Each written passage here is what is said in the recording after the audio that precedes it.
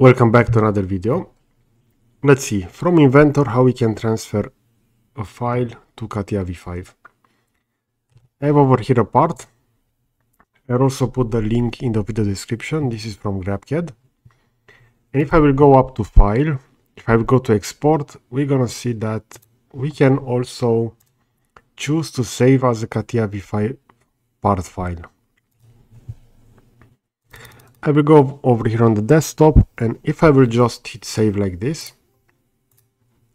if I will jump back to CATIA and I want to open that 330 file that was just created, we're gonna see that the file will be saved like this. So this will actually be just a solid part. It will not have the history attached.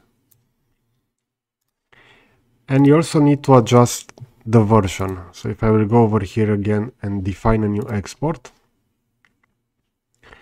for me this has already been set. As we can see, the version of CATIA, I'm using 2017. If I will go with a newer version, for example 20, in this case we're gonna see that this is Fusion 2024, and we're gonna see that the final version for CATIA will be 2022.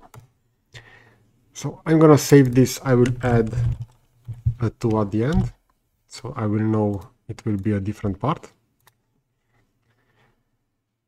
Now if I will have that open, which is this one, we're gonna see that in this case we're gonna receive a warning. The error will be like this, so wrong application level.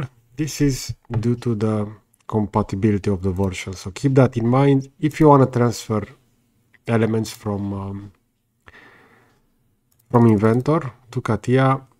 If you want to use this CATIA V5 file format, but keep in mind that you won't have the history.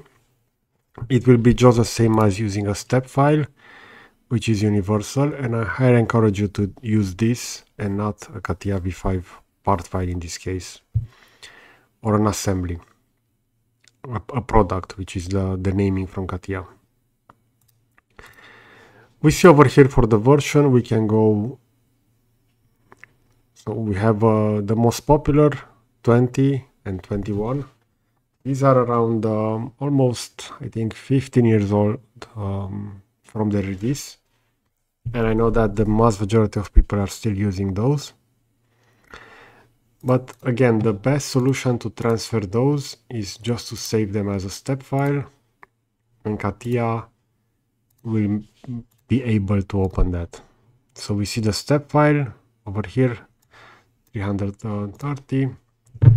This will be converted, and it will be similar to the other one from CATIA.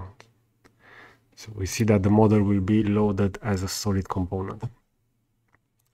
Okay, so I hope you enjoy this kind of content.